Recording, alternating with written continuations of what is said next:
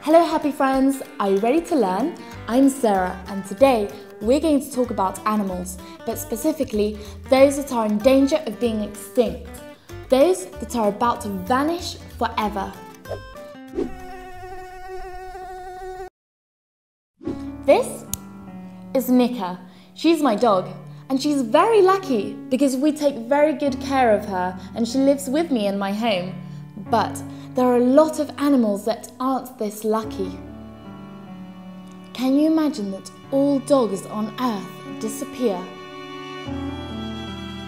Well, there are some animals that are about to disappear completely.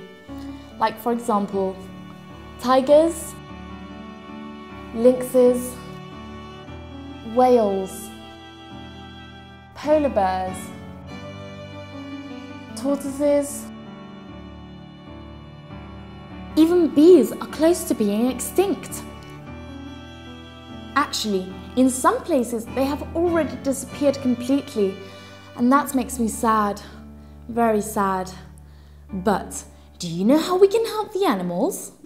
The first thing we need to do is learn lots of things about them.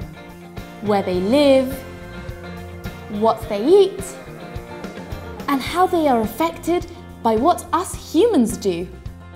The more we know about animals, the more we will love them because they are so great and so beautiful. Also, some of them are so much fun.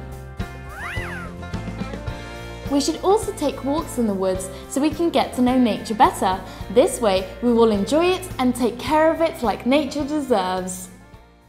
If I threw this small plastic bag into the ocean, it could mean the death of some sea creature, like a dolphin or a sea turtle. Look at these images. This seal has eaten plastic, thinking it was food. Sadly, the poor thing will probably die.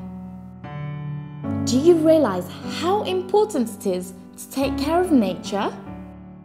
Another way of taking care of nature and animals is consuming in an ecological manner, and it's easy peasy. We can switch off lights when we aren't using them, turning off the tap, or switching off the TV when we're not watching it. And if we all do these things, then nature will be a lot cleaner and animals will live longer and better lives, and they will never ever become extinct. We all fit in this world. The Earth is our home, but it's also the home to all other living things. So, will you help us take care of it? I hope you do. Goodbye, happy friends. I hope you're always ready to learn and taking care of the planet. Goodbye.